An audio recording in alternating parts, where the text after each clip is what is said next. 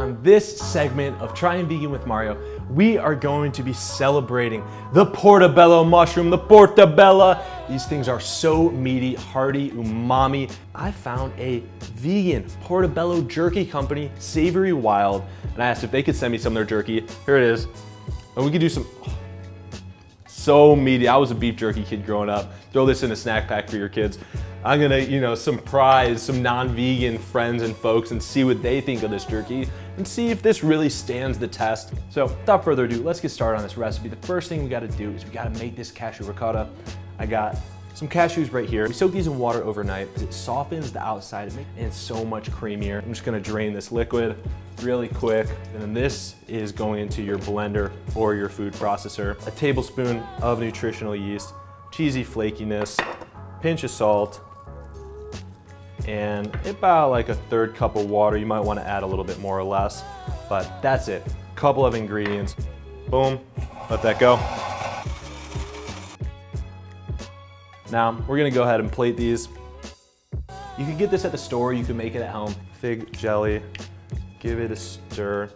Now, right here, we got Savory Wild. They sent me their portobello jerky, sweet balsamic and golden fig. This is amazing. This is plant-based portobello jerky. You picture like a charcuterie board or something you might bring to a party and you have a nice cheese, jellies, crackers. But this one right here, all plant-based. We're getting rid of dairy. Those cows are doing too much destruction to the land. Heart disease is at an all-time high. I'm just gonna crunch right into one of these. I'm picking the biggest one on set.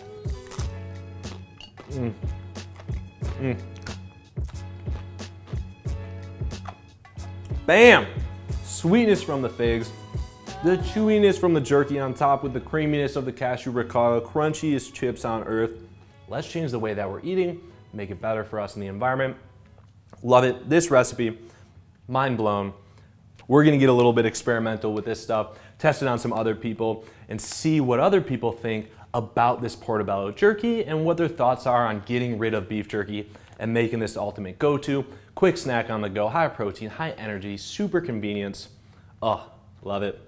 All that when we come back on Trying Vegan with Mario. Lost in, baby, I've been getting so lost in everything about you be flossing. Wanna be with you to the coffin. I'm lost. We are out here in Santa Monica, California because I am back with the Portabella Jerky from Savory Wild. They hooked me up with this straight out of compost t-shirt because we're thinking of all the different ways that we can make food that's better for our health, better for the environment. Portabella Jerky, it takes 1.8 gallons of water to produce 1 pound of Portabella Jerky, whereas it takes over 1,000 gallons of water to produce 1 pound of beef. It's Portabellas. Does it taste and feel like beef? We're gonna get the real reactions today out here on Venice Beach. I was wondering if you guys would be interested in trying out a new type of jerky and shooting like a little video really quick.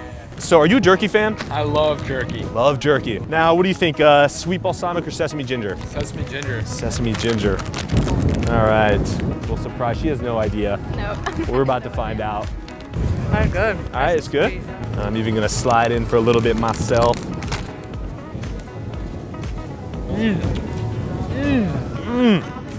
It's good stuff, right?